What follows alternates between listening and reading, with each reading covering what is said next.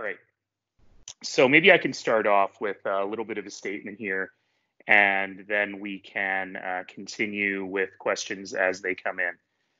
So fundamentally, we were pleased today to see that the province did declare the hailstorm that hit Calgary 10 days ago as a natural disaster. Of course it was. It was a giant storm which has caused incredible damage to tens of thousands of homes and vehicles, which has really been a big blow to many people who were still dealing with, as we all are, economic recession and the public health crisis of COVID. And so it's important that we not only help the city fix its infrastructure, which is part of what the disaster relief program is about, but it is also important that we ensure that we are doing what we can to assist the residents. And that's certainly a question that is still very active and one that we will still need to talk about as we go forward. First question on the line is from Tom Ross with 660 in City TV. Hi, I'm wondering about how you react to the province kind of giving only kind of minimal coverage here. They only say it's uninsurable private property and some municipal damage. So is that enough? Thanks, Tom. And I will ask my colleague, Councillor Chahal, to address that as well. Adam, I might ask you to turn your camera off, just in case anyone's trying to capture video. But clearly, this is an important first step. It's important that the province is in a position to declare this a disaster. And I recognize the Premier's arguments about disaster relief funding should be for uninsurable losses. And a lot of these losses were insurable. But I also take the human side of it and say, you know what, there are a lot of people who are hurting. This is not normal times. And is there something more that we can do for these folks? But maybe I can ask Councillor Chahal to comment. Yeah, thank you. This is the set criteria under the current disaster recovery program. And, as the mayor mentioned, a lot of people are in trouble. There's a significant financial challenges as we're in the post-COVID world as we reopen our economy. And this is just another big challenge that they're facing financially. Tremendous amount of damage within the whole ward. And, I've said many times, every car that was probably parked on the road is a write-off, and thousands and thousands of houses damaged, probably over 20,000. So it's important that it is a good first step. It's, the government stepping forward and saying that we do have to do something under the specific criteria that's set out, but we do need to work together to find other solutions as well. Tom, do you have a follow-up? Yeah, I'll just ask about municipal damage as well, just specifically. Are you able to quantify how much city damage there is at this point? Right now, we are looking at damages to municipal infrastructure plus emergency response costs, probably in about the $10 million range. But I got to tell you, those are very, very early numbers, and I wouldn't be surprised if they went up quite a bit. Our disaster relief application has opened the possibility that those numbers could be much higher. The emergency response probably about right, because that's done now. But we're still trying to figure out the full extent of damage to municipal infrastructure and property. Next question is Madeline Smith with Post Media. Hey, so I'm wondering if Mayor, you and Councillor Chahal can give us a sense of how things are on the ground in terms of connecting people to resources. You talked in council a couple weeks ago about the need for volunteers to get out there and help people through the insurance claim process or other things they might need. So where's that at right now, and what are you still looking for to help people out?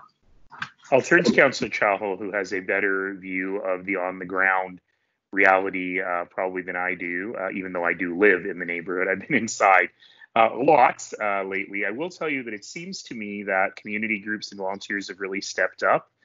The challenge is that we're hearing a lot of stories from people who have it really tough. From, for example, someone I spoke with yesterday who has about $16,000 versus of appraised damage, and he's fully insured, and insurance will pay him $6,000 of the $15,000. because of various deductions and deductibles. So he now has to find $10,000 quite quickly because he's got to fix his house.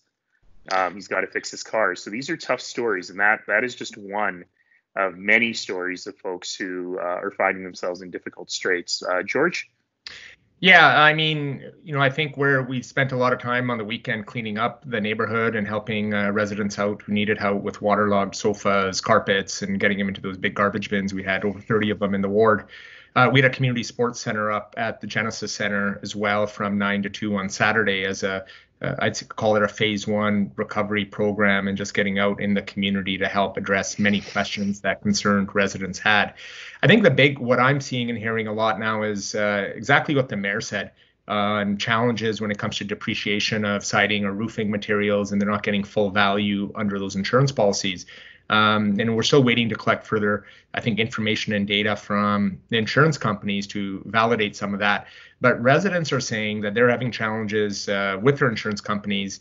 And I think my big concern is that the insurance companies need to act in good faith, have good faith negotiations with their clients who are residents who've paid into these policies, and work together to help them along the way. And I think that's the big question. And we really have to find out where the gaps are, who is underinsured, who in what scenarios those individuals are having a tough time, and then what we can advocate for to make sure that those insurance companies are fulfilling their requirements under those policies, and making sure that they are funding a full recovery of those building structures.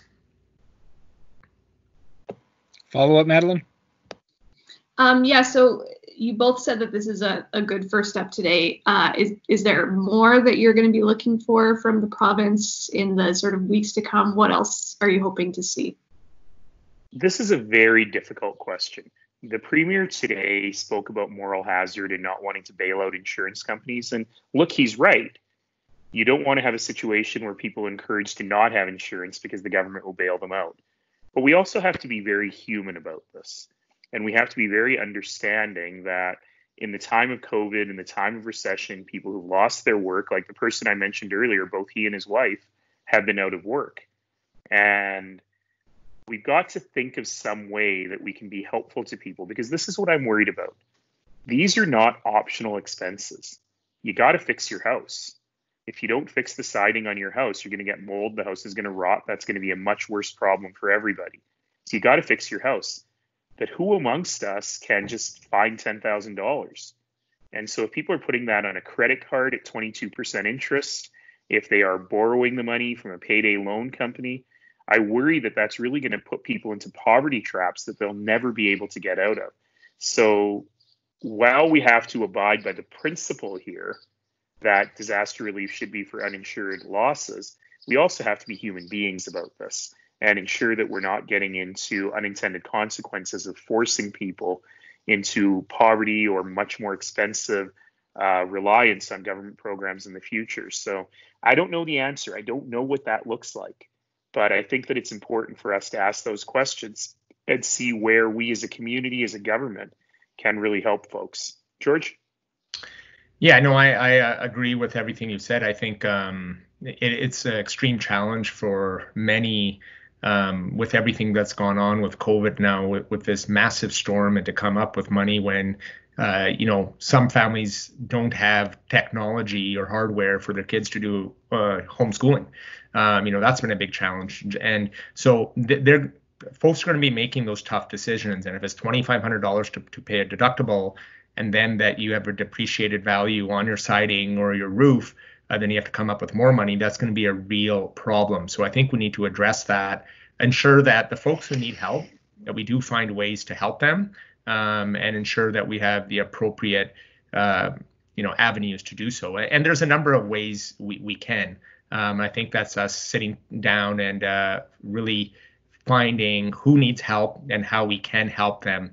And it's us, advocating to the provincial government to look at some of those initiatives. I don't see any further hands raised, nor have I received any further text messages. Are there any more questions for the mayor and councillor? I have one here from Scott Dipple with CBC.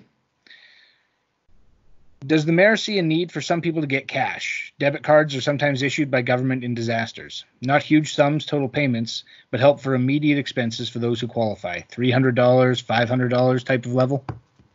I think that's an option well worth pursuing. We're not dealing with the kind of crisis where we've got to literally give people debit cards today to buy food, but we are dealing with a situation where over the upcoming days and in the next couple of weeks, people are going to start to see very large bills. So we don't need that emergency cash distribution that you might need if people have been, thrown out of their houses and don't have the ability to feed their families. But I think that there is going to need to be some sort of a program to help people get started at least on these repairs. Next question is from Tom Ross.